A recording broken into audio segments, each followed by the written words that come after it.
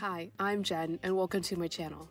For those of you who are new here, I am a self-taught artist and I run my own online shop called Fructus Illustrations, where I sell stickers, enamel pins, prints, and much more. Over the past few years, I've mostly been creating art digitally on my iPad, and today I'd like to share my drawing process, specifically for how I create my character designs. I will be talking about how I go from a sketch to a finished piece, as well as reviewing any of the brushes I use. But please note that this isn't a full tutorial, instead this is just an explanation of how I create art digitally.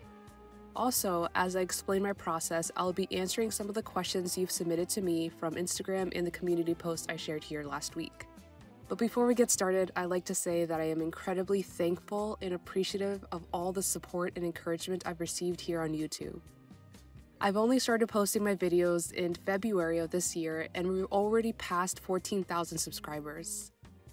One of my goals for this year was to start my channel, and my hope was to reach 500 subscribers, so you can imagine the shock I am when I saw how quickly my channel was growing in such a short amount of time. To show my gratitude, I am hosting a giveaway, so if you're interested in winning some goodies from me, please stay tuned to the end for the requirements to enter. Thank you again for all that you do, and I truly appreciate you. Now let's get to the drawing. As a digital artist, I use my iPad Pro as my drawing tablet, and I use the app Procreate. This app is only available for Apple devices, and it costs about $13. But if you don't have an iPad, there are plenty of other tablets and apps that you can use. In Procreate, the first thing I do when starting a new drawing is to open a new canvas, and you do that by clicking on the plus in the top right corner. For almost every new project that I do, I use a square canvas. There's no particular reason for this, I just started using it and it's just become habit. The dimensions that I have on my canvas is 3080 pixels wide by 3080 pixels tall with a 300 dpi, and the color profile is in RGB, and I just leave it on the display P3 option that's here. With the new canvas open and ready to go, usually the first thing I do is turn on the drawing guide and then edit it to have the vertical symmetry turned on. I personally like my characters to be symmetrical, so this just helped me make sure that things are even on both sides. Today I'm going to be creating a little gardener bear character, so to do the rough sketch, I like to use a 6B pencil brush. I believe this brush, as well as all the other brushes I'll be mentioning, do come with the app, so you don't have to pay extra for these brushes. And in the brush library, you can make and edit your own brushes. As you can see here, I have two versions of some of the same brushes. For example, I have a 6B pencil color and a 6B pencil outline. These are the same brushes, but the only difference is in the stabilization and streamline settings. On the outline version, these settings are set to the max, whereas the color version is set to the lowest. The reason I have two is because sometimes I like to color things quickly, so having the color version lets me do that without having to go into the brush setting each time. I also like my characters to have a consistent size and dimension, so I also like to copy over a sketch from a previous drawing into my new canvas. I'm going to use this bear in a raincoat for today and paste it into my canvas. Then I'll lower the opacity on it and trace the outline for the bear first. Then I'll start sketching out my idea for this character on top. Even in my sketching process, I try to keep things on their own layers so that I can quickly change and rearrange things as I go. While I sketch out this idea, I'll like to start answering some of the questions that you've given me. How do you come up with ideas to draw, and what inspires you, as well as is it okay to use inspiration from other artists? So most of the time when I decide to draw something, I do have an idea in mind. These ideas are based on several different factors. Sometimes it's based on the current season or an upcoming holiday. Sometimes I get inspiration from things I see in my life, like the foods I eat or the things I see in nature. Or perhaps from a movie or TV show that I've recently watched. I get my inspiration from many things and even other artists, which I think is absolutely fine as long as it stays just an inspiration and you're not directly copying. But for the most part, I just draw things that I want to draw. Do you know beforehand if you want to make a sticker out of a drawing, or does that thought process happen after you finish the drawing? The answer to this is yes and no. Sometimes I do plan ahead of time to make a sticker design, and sometimes I don't plan that and I make that decision after the drawing is finished. If I know beforehand that I want to make a sticker, I will usually make sure that I can easily draw a sticker outline around the drawing. And when I don't plan that ahead, then I may need to adjust some things to be able to get a good shape. For example, my favorite Peachtober prompts, I turned them into prints and I wanted to make a matching sticker.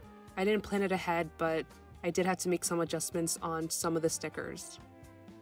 How do you decide which designs to sell? When I was first starting out, I just took whatever drawings I had done and turned them into stickers and other products. But now I try to have themed shopped updates. So for example, in the months leading up to December, I created Christmas and winter related designs. But sometimes there might be a drawing that I did that many people liked, so I will turn it into a sticker or a print. I mostly just create designs or drawings of things that I like or think people will like based on how they liked my previous work. I try not to think too much on what I think might sell well and what might not. It kind of always surprises me, so I'm always constantly just testing things out. For me, this works because I make all my stickers myself, so I don't buy a large quantity, so I don't have to test whether something will do well. What's your process for planning products and content? Do you plan months ahead or a few weeks? In my first year, I didn't plan ahead, which is something that I do not recommend. I just had shop updates randomly and it was kind of stressful. But now I do plan ahead, and at the start of this year, I wrote down an outline of when I would like to have a shop update and ideas for what I would like to have in those shop updates. Depending on how many new products I'm making and whether I'm making them myself or outsourcing, the amount of time I give myself also varies. The bigger updates, which usually start around September and go through December, I do like to give myself a few months ahead. For other smaller updates, I usually just give myself a couple of weeks. As for the content I create to market my products, I don't really plan those out in advance. I create the content once everything is done, and usually that's in the week leading up to the update. How was your experience using Procreate for the first time? Did you teach yourself to use Procreate? And do you have any channels you recommend for learning the app? So I've been using Procreate for many years. I think I first downloaded the app when I was in college, but I didn't really start using it regularly until a couple of years ago. When I first started using it, I found it really fun and easy to use. I taught myself how to use it by just clicking around in the settings to see what it could do. And when I couldn't figure something out, I just looked it up on Google or YouTube. So I don't have a specific or single source that I would recommend. I would just say, play around with the app, watch some tutorials for the basics, and I think you should be fine.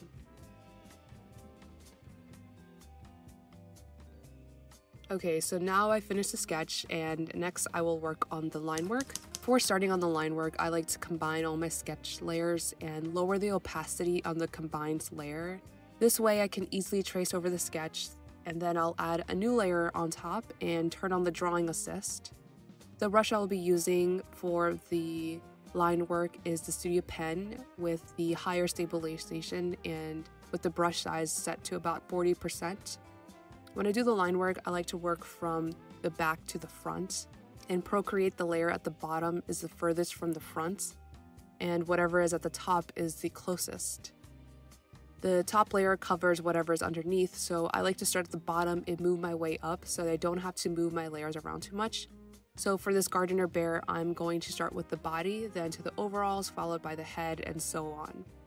Also, I like to create clothes shaped when I'm doing the line work so that when it comes to coloring later on in the next step, I can use the color drop feature and quickly add colors into my designs. Now, let's get back to answering some more questions. How long did it take you to feel confident or comfortable with your art skills to start selling, especially while dealing with anxiety? This is a great question. I've actually struggled with anxiety and panic attacks before, so I know from my personal experience how intense those feelings and moments can be.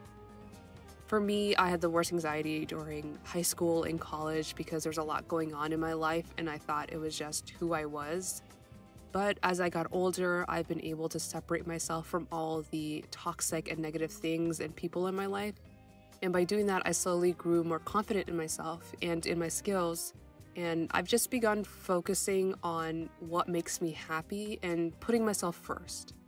So for me, I can't say exactly how long it took me, but since beginning this art journey after leaving my past job, I have felt more like myself and grew more comfortable, just being me. I started selling my art online about 6 months after I started posting online, and I just started to feel more confident and comfortable at that stage because I was slowly beginning to have a more consistent art style. And that was kind of the reason why I felt comfortable doing it. How did you get yourself out there? Well, honestly, by not thinking too much and just doing it. I think it's easy to fall into the imposter syndrome way of thinking, and it's normal, and I have days where I struggle with self-doubt, but what I always remind myself is that there are people out there who are doing what I'm trying to do, and these people are out there who are successful in pursuing their dreams and reaching their goals, and so I tell myself that if they can do it, why can't I? I think I tend to be more of an optimistic and positive person, so I tell myself to stay focused and determined, and that's kind of what gets me going. How do you get over intrusive thoughts and anxiety over shipping, quality control, time management, and first impressions on your business and products? How do you manage that stress of trying to maintain things in order regardless of a busy schedule or the potential of negative reviews that might happen? So like I mentioned before, I have days where I struggle with self-doubt, imposter syndrome, or just negative comments and reactions. Those moments are tough to deal with, but they're also a tiny percentage of everything else that happens. So for negative reviews, reactions, or comments, I pay little to no attention to them. As for everything else that might make me nervous and anxious, I try my best to plan ahead and stay organized. My anxiety comes from not knowing and being unprepared. Being uncertain makes me nervous, so I always like to plan my week ahead and make to-do lists. I've also been using Notion for a while, and it's been a real game changer. I can easily plan things out there and write down everything I need to know. Another way that I combat my anxiety over these things is by educating myself as much as possible. Whenever I'm doing something for the first time, I like to prepare myself by doing some research and asking questions. By doing this, I feel more prepared and more confident that the things will turn out just fine. Sometimes, however, things happen and mistakes are made, but that's part of learning. We're not perfect, and I've just accepted that mistakes are okay because it gives me the opportunity to learn from it.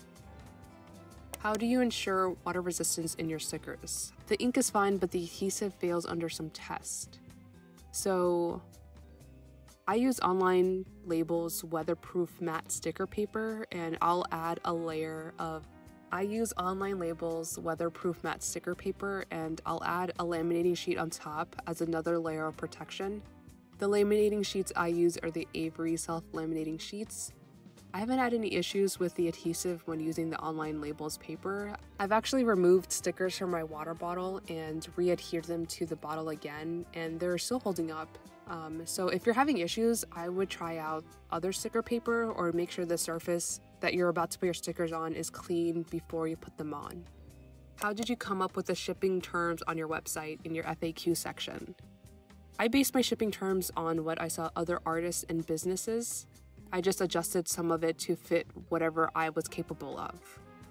How do you determine the shipping providers? I currently offer 2 types of shipping options. The first is for stickers and prints only, and it's through untracked stamped mail. The second option is for everything else, and it's tracked mail. I use Shippo, which is a multi-carrier shipping software, and it's linked to my shop, so whenever an order comes in, I can quickly compare rates from multiple carriers and then purchase a shipping label directly through Shippo.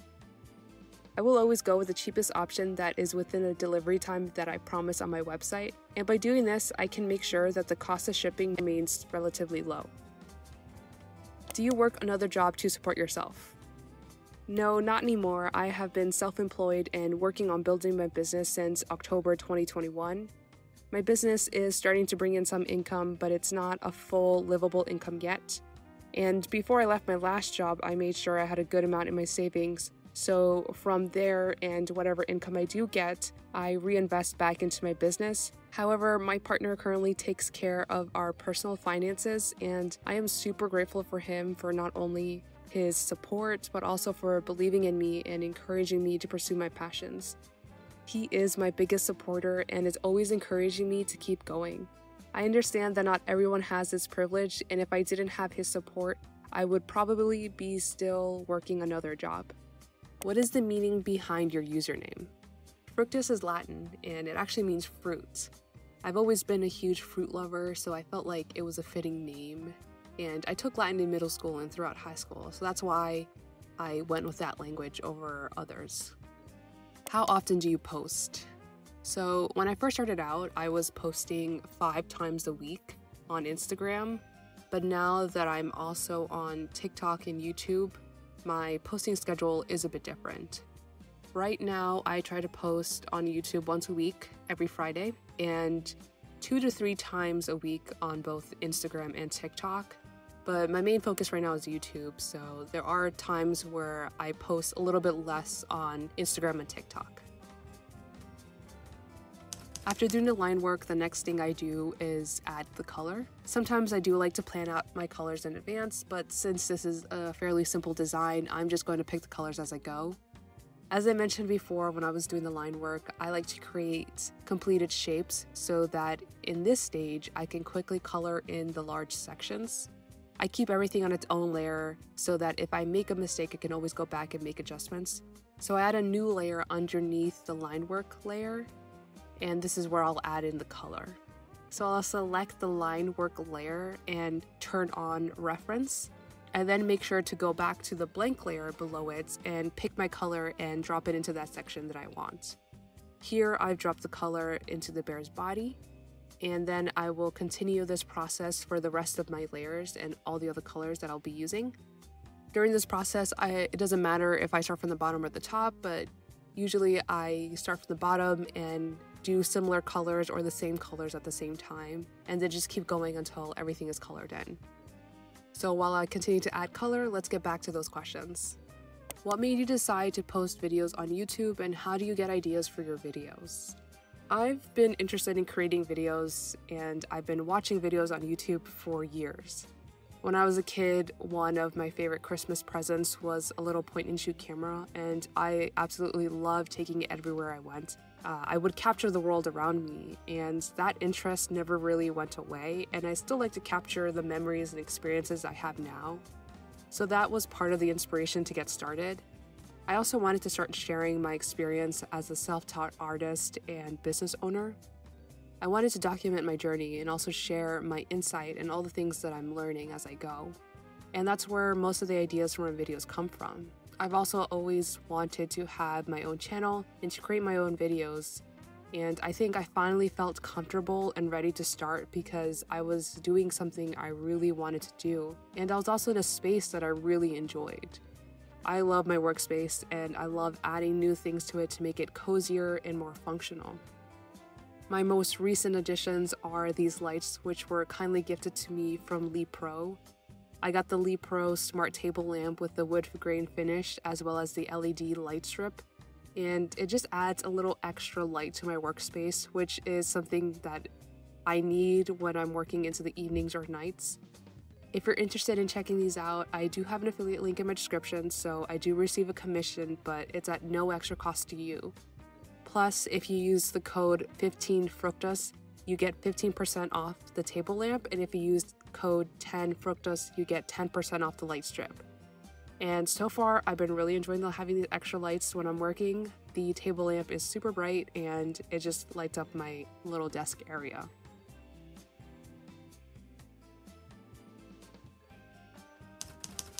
In this final stage of creating a design, I will add the highlights, the shadows, and any finishing details. So I'll add this eye sparkles now and turn on alpha lock on all the line work layers. You can quickly do this by swiping to the right with 2 fingers. Then I'll get started with the shadows. I will select a color that is a darker shade than the one I want to add the shadows to. I will use the same brush that I use for the line work, which is the Studio Pen with the higher stabilization settings. It doesn't matter what I start with, but I'm going to do the overalls first. So I selected the darker blue and I make sure to create a new layer on top of the color layer and turn on the clipping mask and drawing assist. I then will add shadows wherever I think they look good or if they make sense. I kind of just guess and put them wherever I think they go, but sometimes it might not make sense. But once I'm happy with how it looks, I will change the blend mode to multiply and lower the opacity. I just adjust them to whatever I like, and it's usually something below 25%. Then I'll change the color of the line work. I like to color select the shadow and then adjust it to be slightly darker. And once the color is selected, I'll go to the line work layer and select fill color. And while I do that, I like to talk about the giveaway and the requirements to enter. Firstly, thank you again for all the supports and encouragement. Whether you've liked, commented, shared, subscribed, purchased from me, whatever it is, I truly appreciate, and everything you do has meant the world to me. So to show my thanks, I want to give away some products in my shop. 5 winners will be selected at random and will each be given a $20 store credit to use on my shop. To enter the giveaway, leave me a comment down below telling me if you like gardening and leave your Instagram handle so that I have a way of contacting you. For an extra entry, you can also sign up for my newsletter, and those who are already signed up are automatically entered. The giveaway will be closed at midnight on April 30th, and I personally will be contacting the winners through Instagram DMs or by email on Monday, May 1st. Please be careful of any fake or scam accounts. I will not be asking for any of your personal information when I contact you to tell you that you won. Winners will input their information on my website when they're completing their orders. So just keep that in mind, and please, be careful with people trying to take your information over the internet. Thank you again for your support, and good luck, everyone.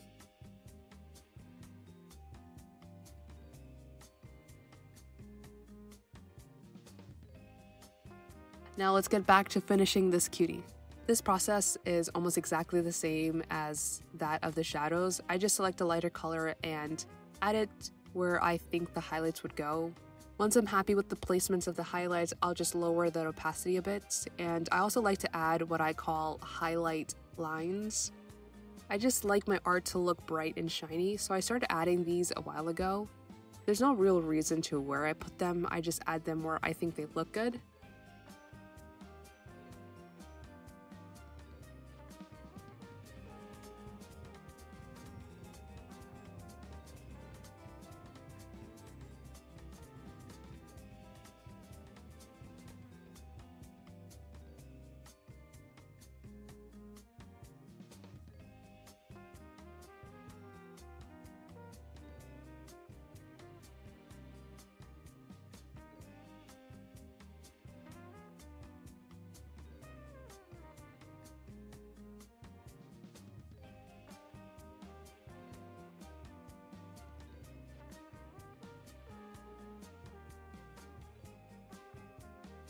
And the very last thing I do is a little bit of organization. This isn't necessary, but I like to group the layers and label them so that if I need to come back to change something, I can quickly find the layer I want to work with. And each group has a line work layer, a color layer, and the highlights and shadow layers. So for this design, I'll have a group for the body, the overalls, the head, the sprout, the hat, and the top details. And that's it. That's my process for my character designs. My process for creating a full illustration is a little bit different and takes me more time. But if you're interested in seeing that process, please let me know and I might make a video on it. If you found this video helpful or interesting, please leave me a like. And if you have any questions or comments, feel free to leave them down below. If I didn't answer your question today, I'm sorry. There were just so many to get through, and I will definitely be having more Q&As in the future. So there will be more opportunities later to get your answers. Additionally, don't forget to subscribe for more art-related videos, and if you want to further support me and my small business, please consider taking a look at my shop. The link is in the description below. Thank you again for all your support and your encouragement. I truly appreciate you all, and thank you so much for watching, and I'll see you in the next one. Bye!